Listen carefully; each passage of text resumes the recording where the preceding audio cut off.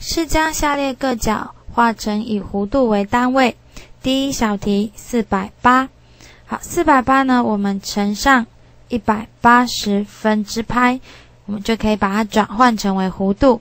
好，那我们这边呢，0和0约分，再来18和48，我们用6约分，所以我们就可以得到3分之8拍。再来第二小题，210度呢，我们用180分之拍来乘上去，0和0约分，再来这边我们用3，好，所以呢3、6、18、3、7、21，所以我就是6分之7拍。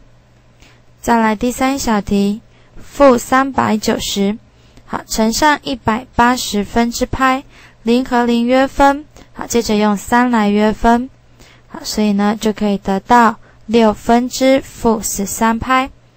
再来第四题，112度30分，30分呢，在我们的度的单位当中，60分就是1度，所以它就是112.5度。好，112.5度呢，我们一样要把它换成弧度，我们就乘上180分之拍。好，那我们在这边要怎么约分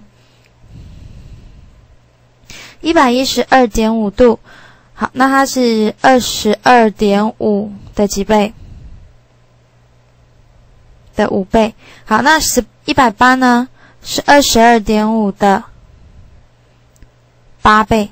好，所以我们也把22.5约分，所以我们就可以得到8分之5拍。